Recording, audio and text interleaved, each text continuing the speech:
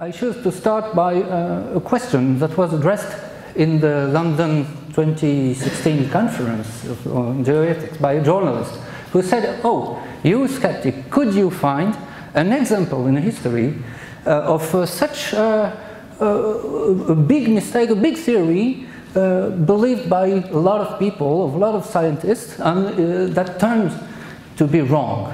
And that was indeed a good question. And this kind of question, scientists in general are not. It's difficult sometimes for scientists to answer that, because a lot of scientists does not have a historical perspective on their own domain. It is not taught. When you learn science, you seldom have lessons about history of sciences, or 1 hour sometime, but not that much, at least for what I know. And second is that even when the history of sciences is taught, it is taught as a way to success. For the classical example is history of mechanics. So in general, you start with Aristotle. That is the nice guy, but who did not know very much. And then came Galileo on the principle of inertia. That's very good. And then you have even more with Newton and the universal gravitation theory. And then ultimately you get Einstein, and then we saw the light. And we don't teach many scientific mistakes. And we do not see easily that, in fact, science is not only a road to progress, but there are also a lot of historical errors. So when I prepared this talk, I first imagined that I would list a lot of mistakes, historical mistakes, but in fact I found too many. There are a lot of them. And that's interesting because, well, if you take some of them, it provides an interesting point of view to understand what's going on with climate. I mean that even if the climate story is especially big and especially difficult to understand, still we have in history several other examples that each provide intellectual tools to understand what's going on nowadays.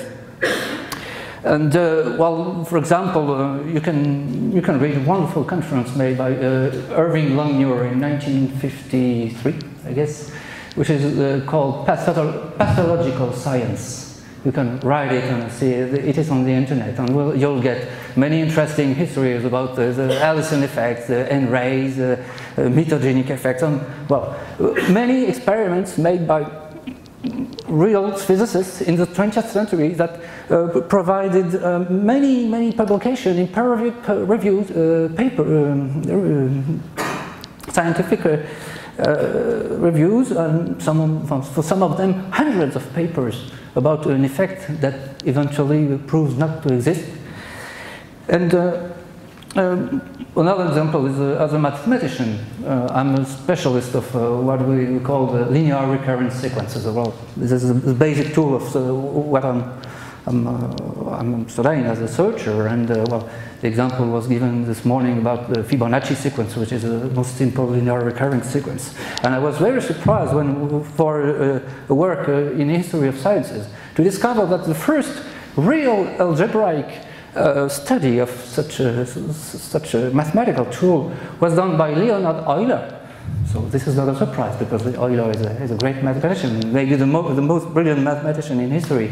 But Euler studied these sequences to answer a question asked by Sussmilch, who was a friend of him, a theologist, and it was intended to study the number of people living before the flood, the biblical flood. We're in the middle of the 18th century. Oh, that's great. I will not develop this, because that would be interesting, but it's too long. Each error is interesting in itself. So eventually I choose to take only one of them. I choose the example because it is probably the closest and the biggest I can find, and the closest to the global warming affair. And you probably already know at least the name of it. It is the Lysenko affair. So you'll make all the parallels that you want between the Lysenko affair and the global warming affair. But what I would like to say when talking about the Lysenko affair is that it is not simply about, it is a complex history. In general, when we talk about Lysenko, we think about an agronomist who was who was a friend of Stalin and a kind of maverick of science. And since Stalin was an autocratic man, he decided to put his friend on the top of the science of his time, and it was a disaster. So this is generally presented as simply a story of a bad effect of totalitarianism. But in fact, it is also a bad effect of the link between science and politics or ideology. And that was the beginning of our conference. Christopher Essek said, well, I tried to separate science and politics, and he's perfectly right on the issue. And the Lysenko affair proved that it's still, indeed, we have really to be very careful when trying to mix science and ideology, or simply, not always ideology, but just point of view on the world.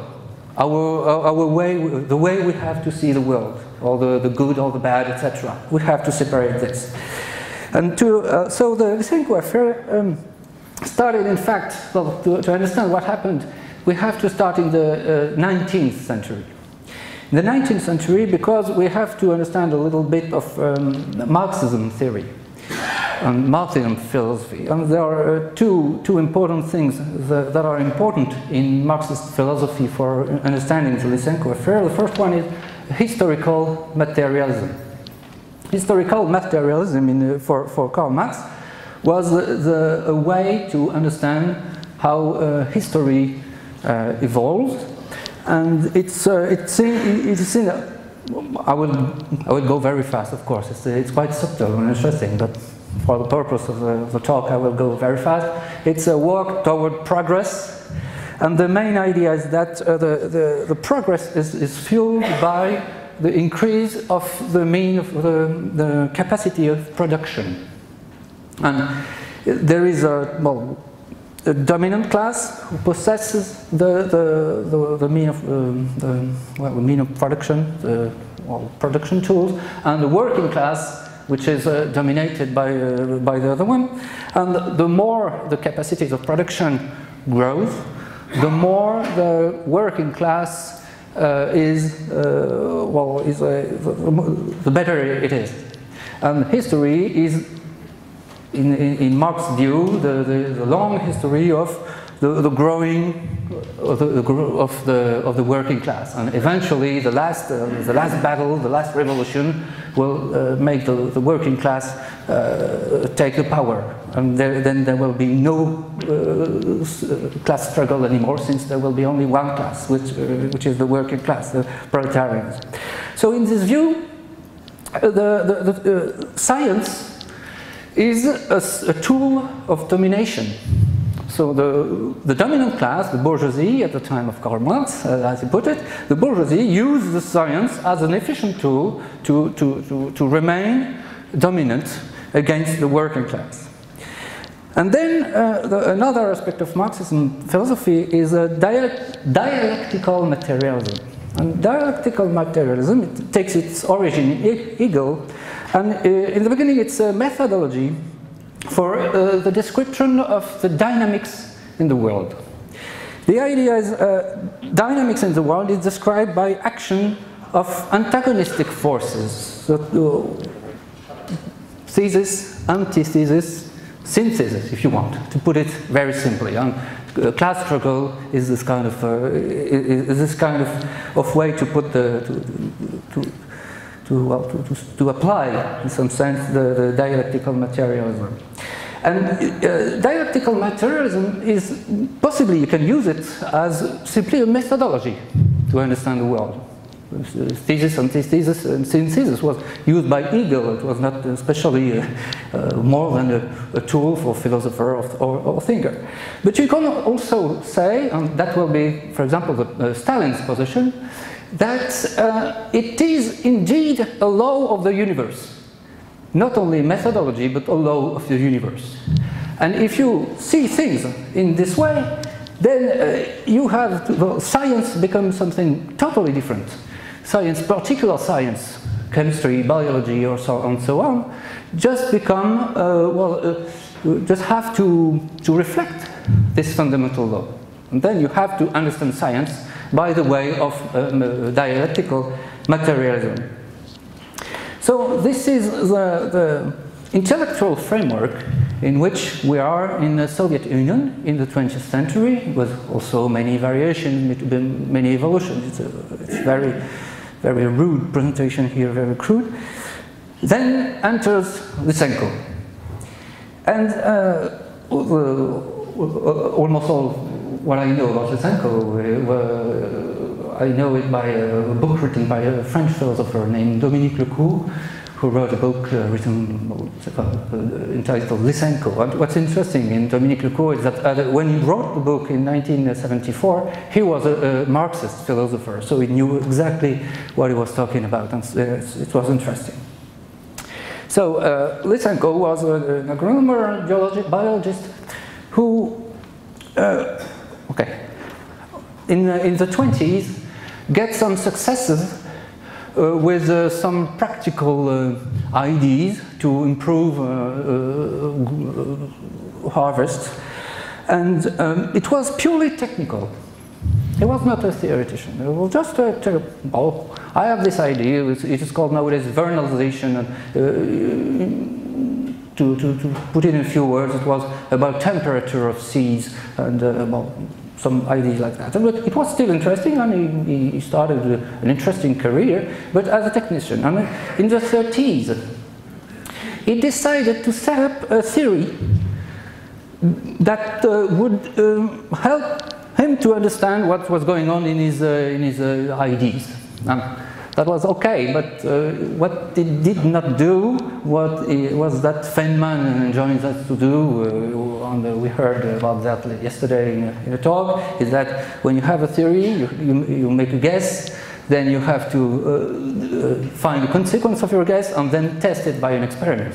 And Lysenko did not do that. He set up a theory, and then he stuck to the theory and did not try really to apply it, to see whether it was working indeed.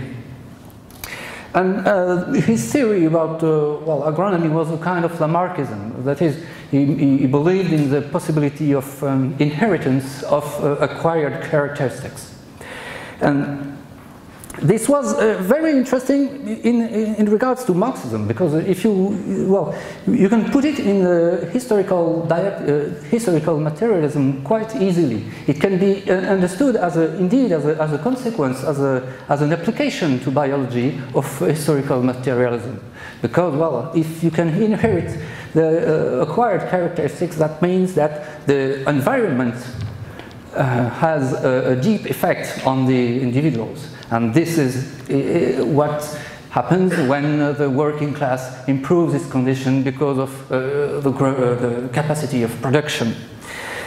And then in the 40s, Lysenko triumphed. It was his big success, especially in '84, with a debate organized in the Soviet Academy of Agricultural Science, where he beat all his enemies. And but he succeeded, especially because his views were closely tied to Marxism. For example, and there are many examples for that, but I will mention only one, his view about Darwin. He says he's a Darwinist, even if in fact it's not really Darwinism, but still he says, I like Darwin. But he says there are two Darwins. First Darwin is the good Darwin that talk about the survival of the fittest. This is good because this is progress. You can fit this into the historical materialism. And the bad Darwin is the struggle for life, because the idea of struggle for life is a way, is an argument for the bourgeoisie to maintain and to justify its domination over the working class. And what Lysenko said, and other people around him, was that in fact, if you believe that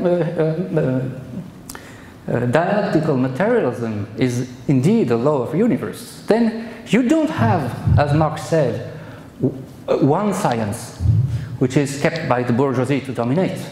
You have two sciences. Because either a science, a particular science, either reflects the dialectical materialism, even if the vocabulary is not good because scientists didn't know, were not aware of the light of the dialectical materialism. Sometimes you can just rephrase what is written and that's okay. But also there are sciences that are not, that cannot fit the dialectical materialism. So these sciences are wrong science. These are science for the bourgeoisie, and not true science. And necessarily, the good science is the proletarian science, and he indeed talked about proletarian science. Why is it necessarily better than the other one? It's because the bourgeoisie science is only intended to maintain the power of the dominating class, and the proletarian science is intended to use the truth to get more power. So it is different natures of science. So I know that it is still the end, so I will just a few words about the end of the story. The end of the story was in the 50s. For several reasons, but the main reason was that in the beginning of the 50s, the efficiency of Lysenkoism was clear. It was a complete failure, a really dramatic failure. It was implemented and it was a failure. But still, even after the death of Stalin, 1 year after, Lysenko remains in office. And so this proves that it was not only a story of friendship between Stalin and Lysenko, there is something else. And to understand why, it's precisely that Lysenko indeed was able to link the fundamental philosophy of Soviet regime with his own biologic theory. So it was not easy to get rid of it.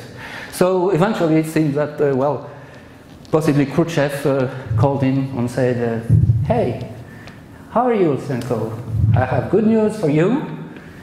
I've got a new job for you. Now you could help us de-Lysenkoize Soviet agriculture. And Lysenko said yes.